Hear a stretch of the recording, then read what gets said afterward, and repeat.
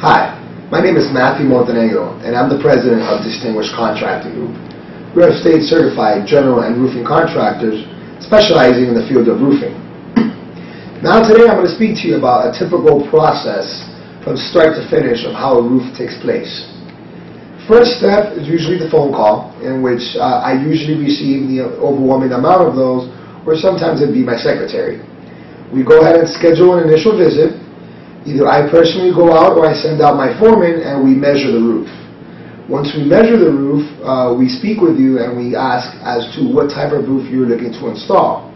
Whether it's an exact replacement or whether maybe you're looking to upgrade to a tile roof or downgrade from a tile roof to a shingle roof. Once the type of roof is determined, we then go forward in the estimating process. I personally put together a detailed and typed estimate outlining all the steps and the exact materials we are using with a lump sum price. Once the bid is accepted, it then becomes a contract, and then we begin the permitting process. Permitting process is anywhere from 3 to 5 days, and it consists of having a signed permit application along with plans getting drawn and filled out and then submitted to the corresponding building department.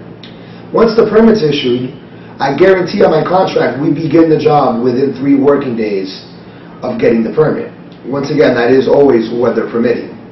Once we start the roof, if once again, let's say we're going with a tile roof, the most common here in South Florida, the first day will be anywhere from 10 to 15 guys out on the site, in which we tear off the existing roof, throw all the debris into dumpsters, and then have the dumpsters hauled away. We then wait for the first inspection.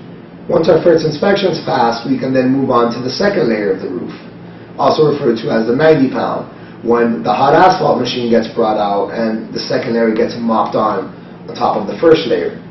Once that inspection is passed, we then move on to the tiling phase. The tiling phase can take anywhere from 3 to 5 days, and there is another inspection that goes on in between that as well. Now, if you want any more detailed information on the exact process and how long it takes, feel free to visit my website at www.dcgflorida.com and my direct line being 954-579-8501. And as far as start to finish time, I can usually guarantee anywhere from 2 to 3 weeks. Thank you.